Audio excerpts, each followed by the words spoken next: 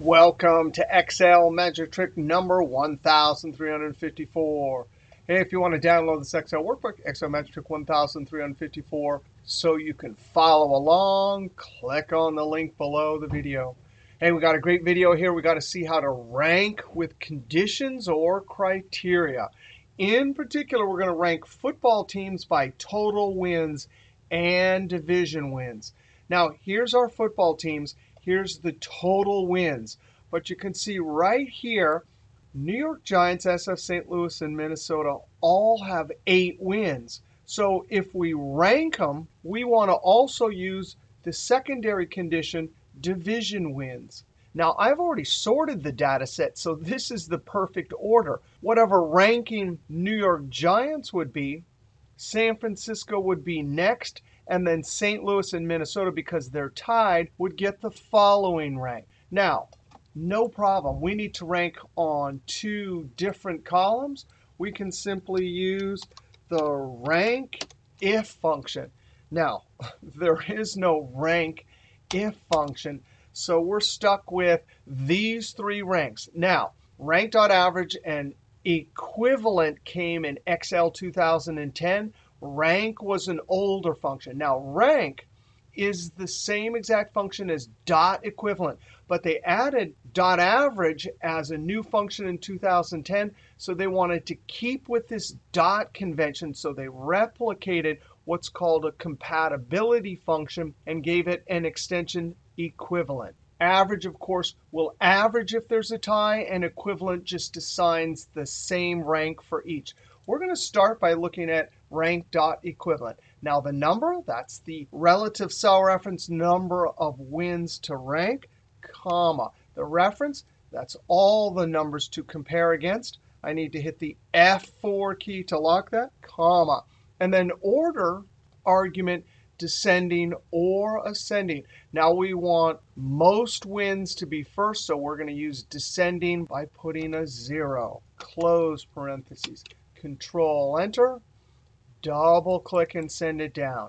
Now, just as dot equivalent would suggest, when it gets to a tie here, they all get the same rank. And that's not what we want. Since we're looking at division wins as our second condition, this should be 7. This should not be 7. It should be 8. In essence, we need to add 1 there because there's 1 person above San Francisco. When we get down to St. Louis and Minnesota, this should not be tied for 7. It should be 9 and 9. The reason is that St. Louis has 2 people above them. So to the 7, we need to add 2, which is 9. And same with Minnesota. Now, we're actually going to amend that formula. We'll add a little formula element to the end of this to, in essence, give us a 0 here, a 1 here, a 2, and a 2. Those are the numbers we need to add to 7s to get our 7, 8, 9, and 9. Now let's delete that, and we're going to use the COUNTIFS function. Now we're going to have 2 conditions in our first criteria range. Will be the wins column, and I'm going to use the F4 key to lock that, comma. The condition is I need to see how many records have 8 wins. Now, that's a relative cell reference that will change as we go up and down, comma. The second condition is the division wins column, F4 to lock it.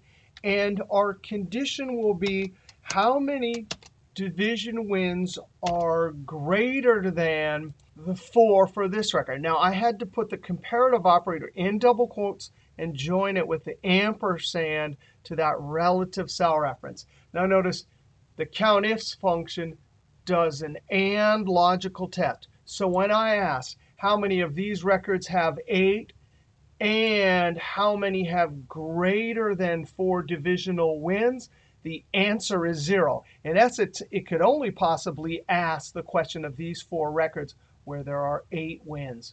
So that is our formula. Close parentheses, Control Enter. And let's just double click and send it down. And look at that. That is exactly what we need, 0, 1, 2, and 2. Now this one, when COUNTIFS asks the question, it says how many records are 8 and how many are greater than 3? Well, there's only one. When it got down to here, the question is, how many have 8 wins and division wins greater than 2? 1, 2. So that's the little formula element we can use to add to our rank.equivalent. Now I'm going to copy this up, then go get my rank in edit mode. I'm going to highlight it, Control-C, Escape, and then put this in edit mode. And right after the equal sign, I'm going to Control-V and plus. There it is, our ranking plus that extra little bit. Actually, we could have put the rank at the end also, but there you go. Control-Enter, double-click and send it down, and you got to be kidding me. Look at that perfect rank, 7, 8, 9, and 9. Not only that, but down here for this tie, we get 12 and 13. And this one is 14, 14 because, yes, they're tied with 5 wins, but they both had 1 divisional win. All right, that was a lot of fun with ranking with 2 conditions for football total wins and division wins using rank.equivalent and COUNTIFS. All right, we'll see you next video.